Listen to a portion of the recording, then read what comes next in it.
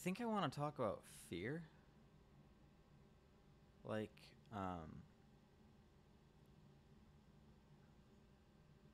I don't know if it's necessarily fear that controls my life. You know, it's like a feeling that's adjacent to fear. Um, it's like a vicious storm, right? Whose torrential downpour is threatening to flood me. Um, and the more effort that I put in bailing it out, the harder the rain gets. Um, I guess like I guess the word would be like threatening. Like I'm threatening myself, uh, keeping like a fire under me, so I keep moving forward. Cause like I can't go back. Um, like I was so sad, and the only thing that gives me anything is moving forward. Like I'm only happy when I'm torturing myself. You know? That doesn't seem healthy or correct, but it's what I feel like I have to do. Everything else I've tried has just been me having breakdowns every day. And now I can just hold on to this one good thing that I have. This knowing that I can go forward, you know? And I don't want to go back, but it feels like I'm getting sucked into a vortex, you know?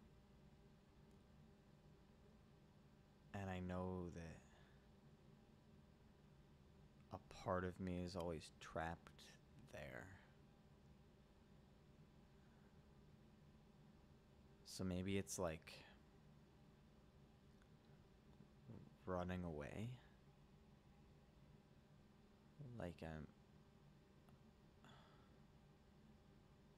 I'm running away from myself. I don't know, cuz I look at myself in the past, and a lot of people have this visceral cringe because it's natural.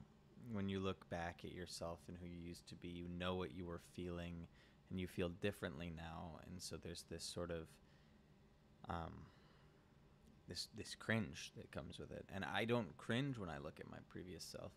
I know that I was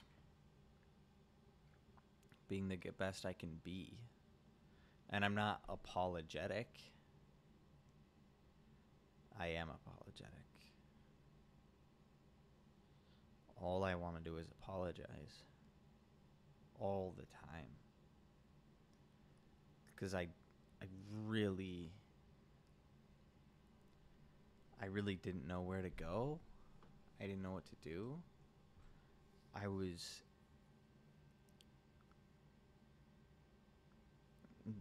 the only way I felt like I could survive was by making myself into myself. And eventually I it happened. And now I'm me, but me feels like a shell of this sort of idea of a person that I wanted to be, who I was pretending to be, that I became. And then there's this other me that was so afraid of everything. And now I don't feel fear at all. I jump forward every chance I get. I don't hold myself back and I don't hide inside my home, but that's what I did for my whole life. I was a shut-in for basically 18 years. I had agoraphobia and I couldn't leave the house, and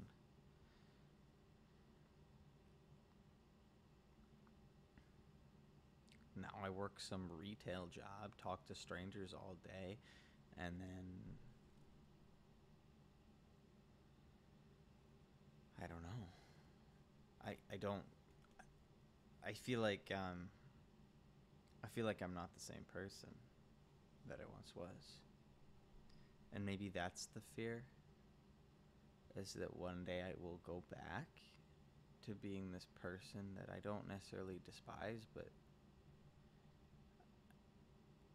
I pity,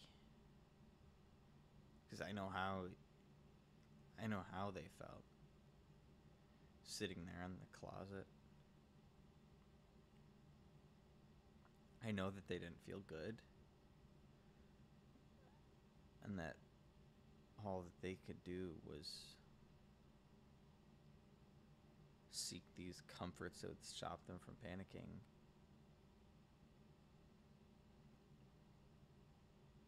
And I've been there, man. I've been there. And I just feel so bad that they had to go through that. Even if it's me. Maybe I'm just too detached. Because it doesn't feel like me. I relate, but I don't relate like it was me. I relate like it was a scared child that I'm trying to comfort.